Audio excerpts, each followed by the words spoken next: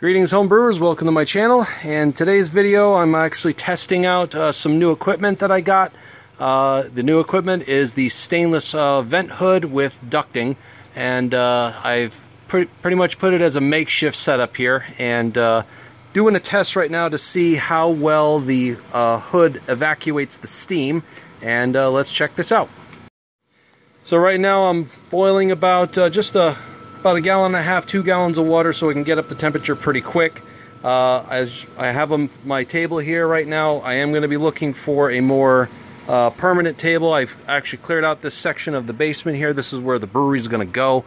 I got about 72 inches from where the edge of the table is and the hood to put a nice prep table.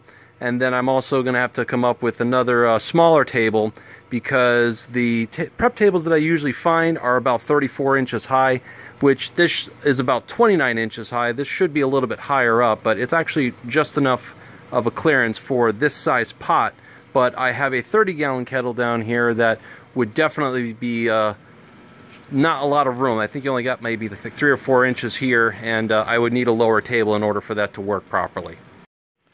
So one of the other advantages of having this setup in this corner, I'm really close to my electrical panel here.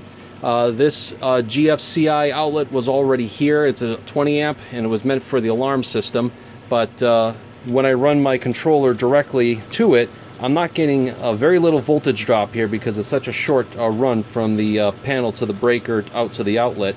So I'm getting about 119 volts in, 18.1 amps out, and 2165 watts consistently.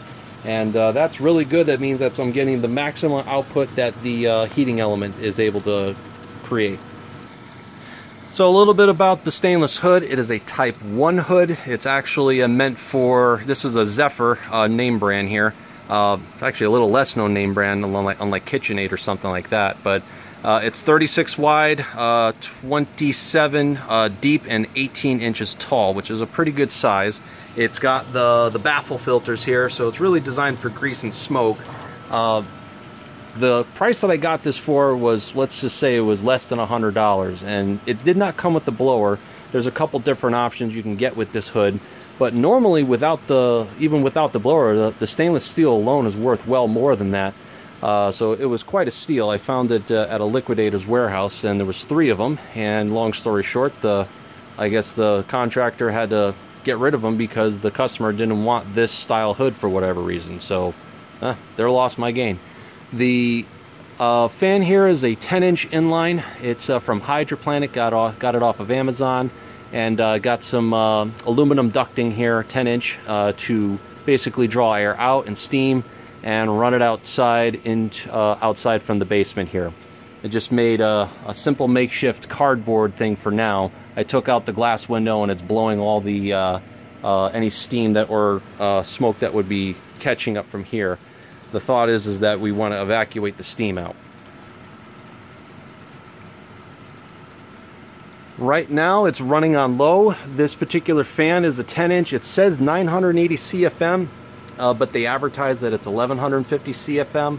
My guess is that they have different testing methods, and I mean, you can look at the specs right here. It really does draw a lot of air, and I did confirm that it does draw 200 watts at full power. The cool thing is that it's running on low right now. It's got a variable controller, which right now I could easily increase it. Once I get this up to a boil, I'll see how much power I really do need. I'm hoping that even with my 30-gallon kettle, that I can keep it on low or somewhere in the middle where I don't need the full capacity, but have it in case I do. So we're about to get to a boil here. So normally I would have the lid off on the side a bit, but I'm going to take the lid off and see how well this can evacuate the steam. So I just turned this thing up to high, and it's really not that much more loud than the low setting. And I opened up the lid here so you're getting a nice rolling boil, and you can see that the steam, I don't know if you can see it on camera well, but the steam is going up into the baffles here, and you can see it's starting to collect on the baffles here. Now this is a Type 1 hood. This is meant for grease and smoke. The Type 2 hood would be meant as a condensate hood, which is really what I should have.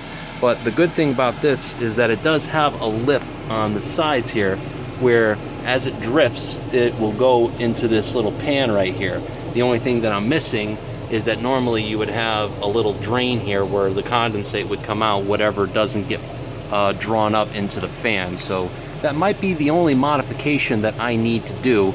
My thought is that once I have a chance to test this and run it for about 20 minutes, I'll see exactly how much water's collected inside there and go from there.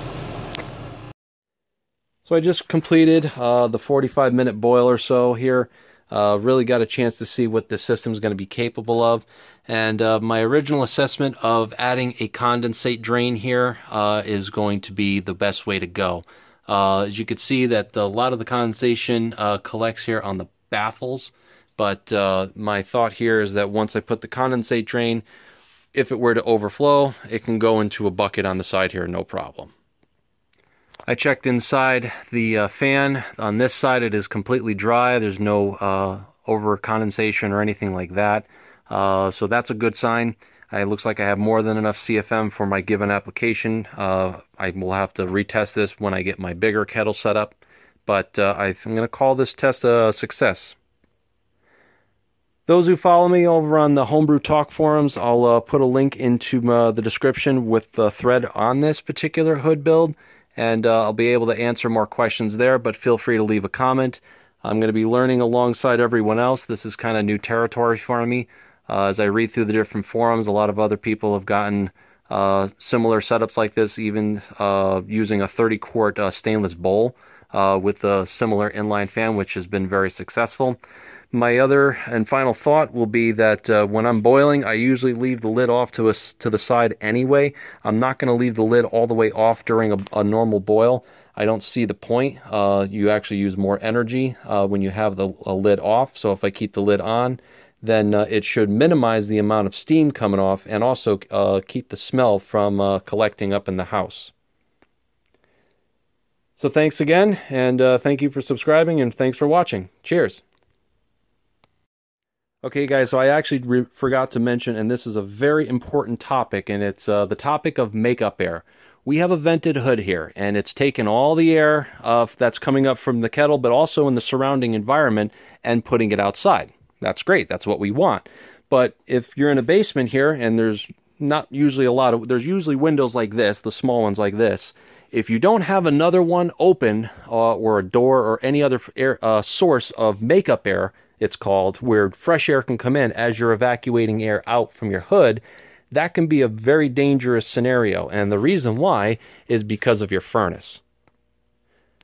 Right now we're in the summer, so the furnace is not running, and I have an electric hot water heater, so that doesn't create any fumes, but of fuel oil fired furnace will create carbon monoxide emissions, and that usually is evacuated through your chimney flue there. If you don't have a way to bring fresh air in, it's going to come from somewhere, and this is where it's going to come from. This is your updraft vent. Usually when this is running, you have enough of a negative pressure pushing up into the flue where the outside air will help to create an updraft, and that's how your furnace will evacuate the fumes. This is also if you have no other windows open in your basement, it's going to come from somewhere, and it's going to come from that vent. Carbon monoxide is odorless. It's a tasteless gas. You won't even know you won't even sense it unless you have a carbon monoxide detector, which I do. The carbon monoxide detector is actually right here underneath the alarm system, and that would tell me when I have a buildup of carbon monoxide, but at that point it may be too late. So the simple way to avoid this is to have another window open, have a door open, so that when this is running, you're not going to draw fresh air, or in this case carbon monoxide, back through your chimney flue. So thanks again for watching, and thanks for learning along with me. This is Beer Baron Brewing signing off. Talk to you guys soon.